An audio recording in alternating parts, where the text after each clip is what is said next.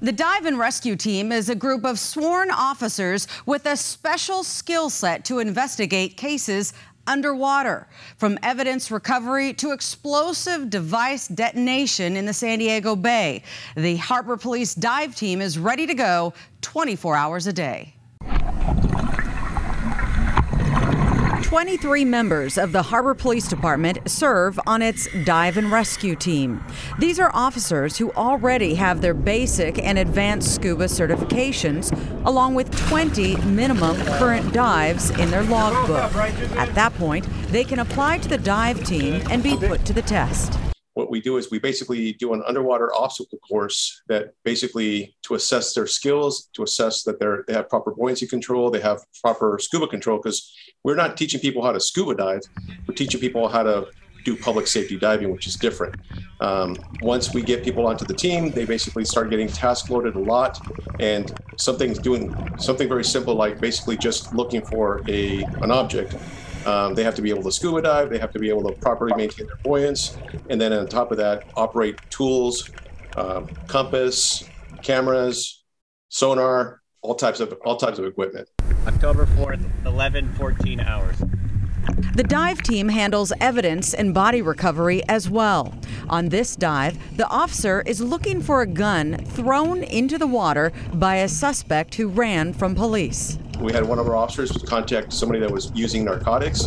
That person fled on foot and ditched what he saw. He didn't actually see what he threw into the bay, but he had a box of ammunition on him. So lo and behold, he had 10 rounds missing from that box of ammunition. So we dove the area, we recovered a gun. The gun was loaded with the same ammunition that was in that box, and it was a loaded and stolen firearm. That suspect was arrested and charged with possession of a loaded and stolen firearm, the key evidence that was collected by the dive team. Mask fins are over there.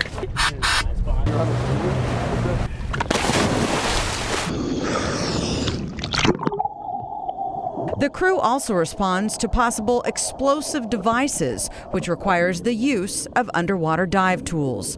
While the objective is to keep San Diego and our surrounding areas safe, that starts with keeping the diver safe. We throw out tools at any problem as much as we can because we want to avoid possible injury to our divers. So if we did have a bomb or an IED or anything that was an underwater explosive type of device, we would probably throw an ROV, or what's called a remote operated vehicle, basically like an underwater drone, to go look at it, inspect it.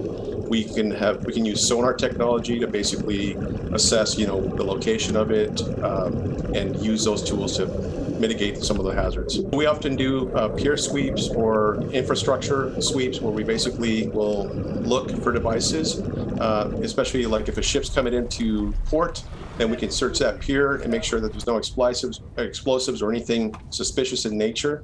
And like I said, if we do find something, we can always use some of our advanced tools to remedy it and take it from there. But Homeland Security is one of the biggest missions of the dive team. The team is also part of the San Diego Regional Aquatic Life-Saving Emergency Response Task Force, which means they respond to mass rescue and mass casualty aquatic events.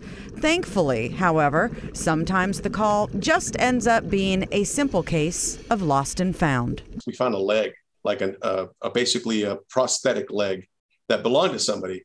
And we ended up finding the owner and returning it to that person. And that person was obviously very, very happy. But it was a former service person that lost his leg in a heroic way, and then had a prosthetic, went out boating with his family and friends, and ended up losing that leg. So we recovered it and returned it to the owner.